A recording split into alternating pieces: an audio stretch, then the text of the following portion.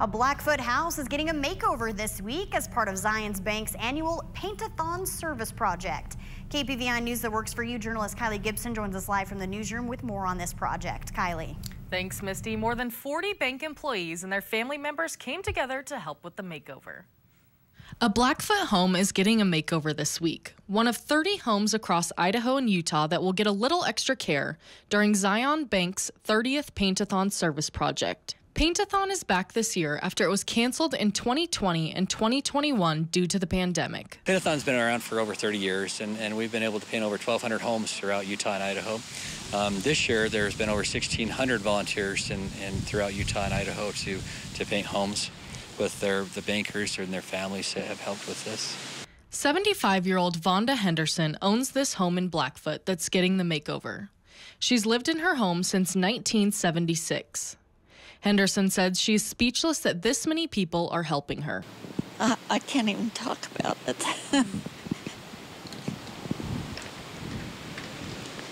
This is 2-year anniversary of my husband's death, so this happened just after he passed away. So it's been pretty emotional. Along with beautifying neighborhoods, the Paint-A-Thon project aims to help elderly residents take pride in their homes and maintain their independence. Zions Bank employee and Paint-A-Thon team captain Troy Epic says this project is rewarding. It makes me feel good. You know, service is amazing. To be able to serve your fellow man or to serve your community, it just makes you smile. There's a lot of chaos in the world right now, and this is something good we can do for the community.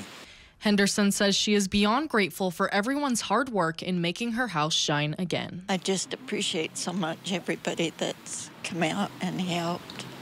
It came at an amazing time. Henderson also tells KPVI she loves the new color of her home.